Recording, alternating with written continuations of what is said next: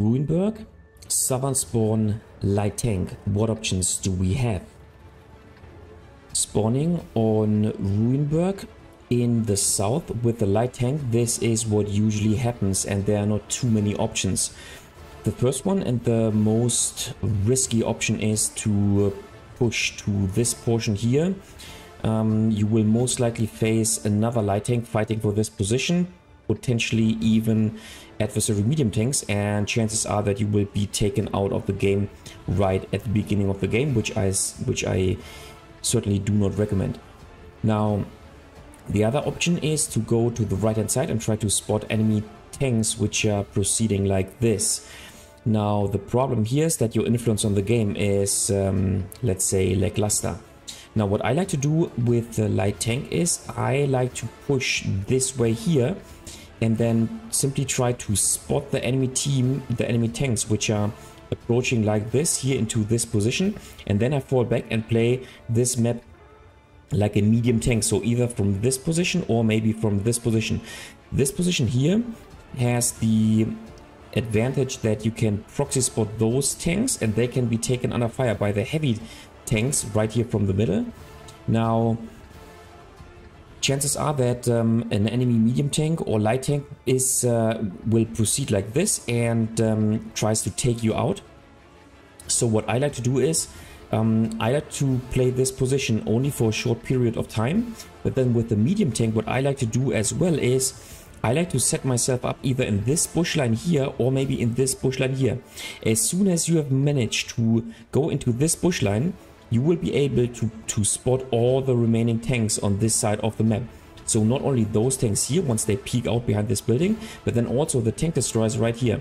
And so if you manage to achieve this and to enter this bush line unspotted, then your team will basically get map control everywhere on this portion of the map, and this will lead to winning the game.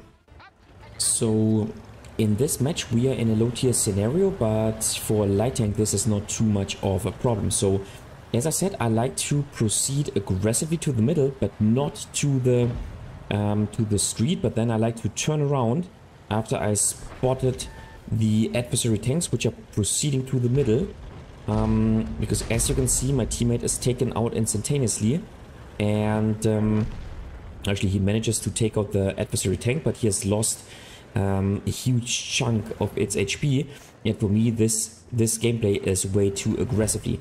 Instead I proceed to the middle and try to support my team and initially play this tank more as a medium tank on this map, because the map, it's a city map, plus it is super small, so I think it's a fair gameplay. Now, I do not want to go to the proxy spot location because our team has not entered the middle yet. The TS5 finally has, or now has, but instead I will try to see whether it is possible to advance to the bush lines and then get into a nice spotting position. Now, the enemy Senlag has been spotted in the in the east, so on the 0 lane, and now with the cover of those bushes I can move into this bush lane here, and I have the spotting advantage on my side, and now I can spot all the enemy tanks, and now the spotting damage will quickly run in.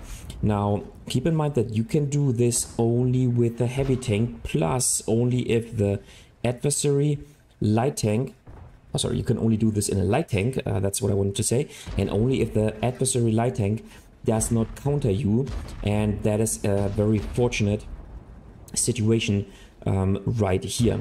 All those medium tanks and all those TDs will not be able to spot me, and but I will certainly be able to spot them, and so my team is able to take all those tanks under fire, and look how we can collect spotting damage. So this is the golden situation that you want to achieve. Now, once again, if the adversary light tank tries to counter you and also plays in this position, what you want to do is you want to counter the adversary light tank, and you can do this with active spotting. So in this situation, so let's say the adversary light tank would be in the bush where I am right now, then my goal would be to make an active spotting run close to the position where the leopard is situated, but then I would need to turn around, keep moving and fall back into cover because I would get spotted in this situation. But my goal would be to counter spot the adversary light tank, and so that my team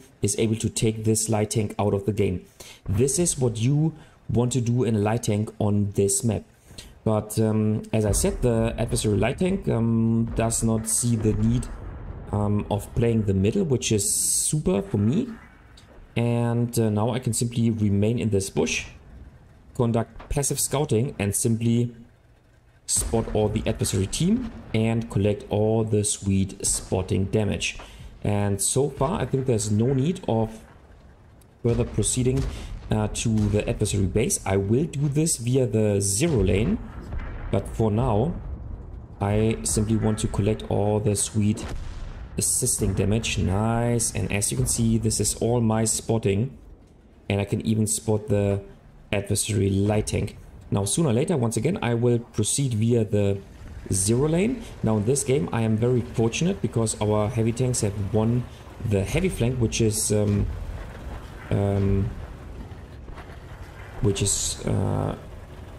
can be different.